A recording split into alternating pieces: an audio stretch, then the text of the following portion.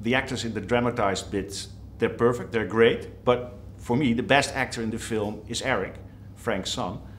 Is he a natural, or did you help him in any way? Well, it gets to one of my pet peeves, the so-called difference between documentary and drama, if there is any. It's all a performance. You're trying to elicit a performance from me. I may not be doing a very good job for you, but your interest is creating a situation where I tell you a story in some kind of dramatic and interesting way. I like to think that I create a situation where people can tell stories. But do you direct him in any way? It's all directed! But did you say Whoa, a little more? Whoa, I'll repeat it again, because you seem unconvinced. You seem to reluctant It's to believe. all directed.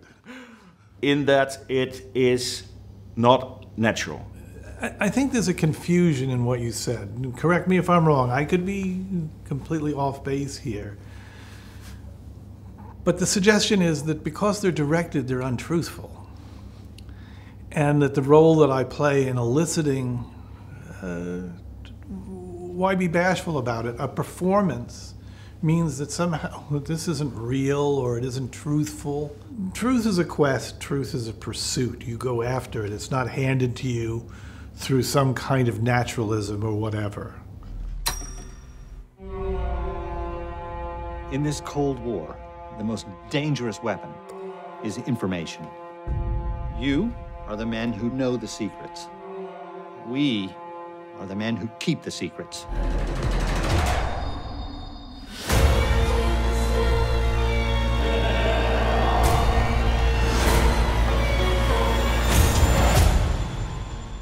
Did Mr. Morris tell you his version of what happened to Frank? Whose version? Errol's? Errol's, yes. Because it's in a way, it's still unclear, right? Yeah, of course. I mean, I think that this is an investigation into truth itself in some ways. So in the end, you know, I had the idea when we first started this, and not that there isn't a conclusion to this, because I think there is, but like, I really thought we were going to be like, aha, here Right. it is. Here's the piece of paper that says, throw him out the window, please. But like, it just doesn't work like that. I think Errol's trying to also, maybe consciously, subconsciously trying to inspire Americans particularly, or people of a democracy particularly, to take action, to actually ask the questions. Because we're so used to sort of going along with it, you know? We're not in a proactive kind of culture right now, because we're complacent. It's been too easy for Americans for so long, in some ways.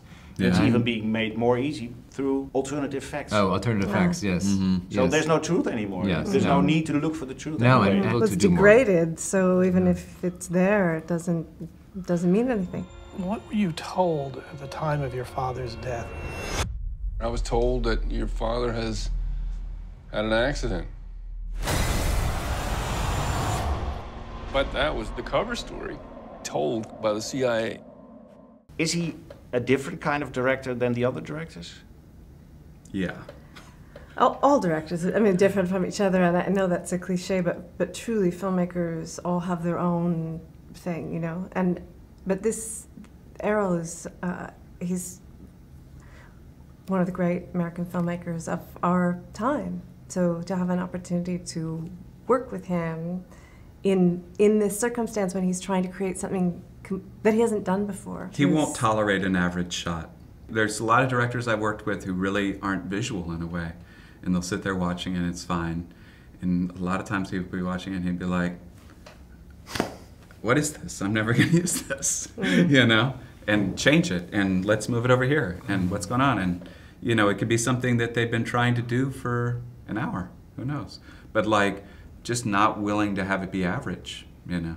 Yeah, he's the most irreverent man in a very reverent way, in approach to the story. So he'll break any rule to tell the story, make sure the story is right. He's got only one rule: there are no rules. There are no rules. How do dramatized bits help you tell a story? Everything helps you tell the story. And here, I've taken a whole range of techniques: drama, documentary, docudrama, reenactment, archival material, and on and on and on. It is a collage, ultimately. In essence, we see the world as a collage. I often point out consciousness is a reenactment of the world inside of our skulls. It's our attempt to make sense of the world. And this is very much a story of trying to make sense of the world, taking the bits and pieces, the scraps, the evidence, and trying to assemble it into a coherent picture, a something. In this case, a coherent picture of what happened to Eric's father.